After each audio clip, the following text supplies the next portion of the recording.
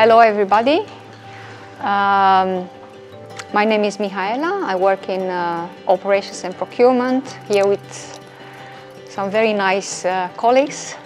We talk about the purpose. Why is purpose important? I think it's really super important. Now, one enabler for the purpose, to realize the purpose and to live it day to day, is the data. The data, the insights that it generates, and the advice. And personally, I'm really obsessed about the data with accuracy of numbers, and I think that Paolo here, you can confirm that. That's very something I'm very passionate about, and I steer it in my team. I have to be vulnerable in a way and confess that one of my biggest fears in going to a meeting is that someone says, I don't recognize your figures, I don't recognize the data.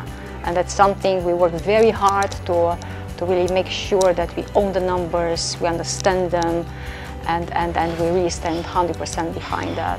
And of course the next step is that good to sit on a large pile of data, but we have to do something with it and to derive insights and to advise the business to take the right decisions. Yeah, it's definitely always a difficult balance to find with the data, because of course we have a lot of data, we are passionate about data, because if you're not, you don't do this job, basically.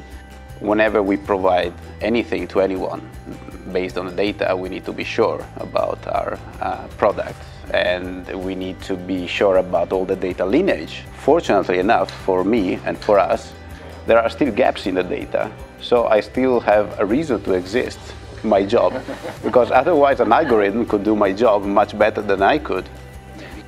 But for now, still human intelligence is important to fill the gaps and to connect the points. Today we're here to talk about the purpose, and when talking about purpose, I think the main priority or the main thing about a purpose is that it gives shared direction and common goals. So when you go into the office, that you know why are you going into the office, what are you going to do, so that at least from a broad perspective it gives you a direction.